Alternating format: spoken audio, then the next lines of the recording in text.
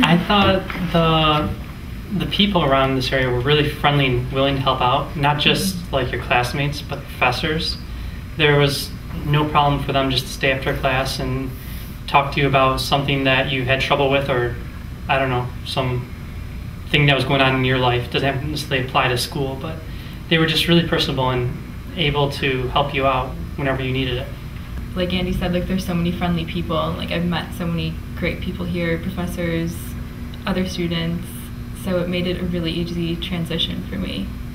Mm-hmm. And we're also, like, we're both from Buffalo as well as Andy, and it's only 2 hours away, like a 2-hour drive. Mm-hmm. So I mean, our cultures are very similar, and if need be, like, we can come home every, usually for the holidays. And just because we all live together, we formed really good friendships, and we would travel home together and spend time at home and here. So it's really nice that international students all tend to, stick together because we have a lot in common. We formed really good friendships with each other. I feel been made. I feel like it's a lot of like camaraderie. Like we're all going through the same thing together, so we all stick together. I don't know. Yeah. The program as a whole seemed almost like a second high school to me. Yeah. Although I'm in a different stage of my life than high school, so like, there's a lot of positive things about it because of the friendships and everything like that. And we're always in very similar classes together. Like we're split up for labs, but all the lectures are pretty much us together as a group. Mm-hmm. So we all have a very similar schedule. We go out to lunch together. We go to study afterwards together. I think we spend more time like outside of class together than like in class. Like it's just fun. Yeah.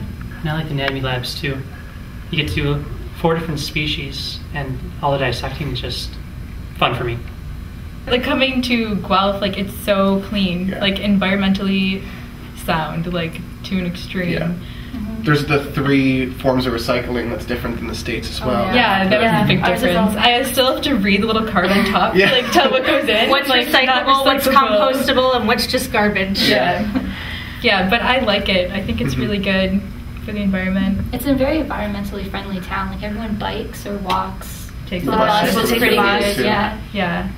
Yeah, that's another thing. If you're not bringing a car here, then there's definitely ways to get around. It's not a problem. Like I didn't bring a car here, and I just take the bus everywhere. And I barely ever use my car. Yeah, I barely use mine either. I was like, oh, I'm coming from Pennsylvania. It's 8 hours away. I need a car, but really, you don't. Like you can.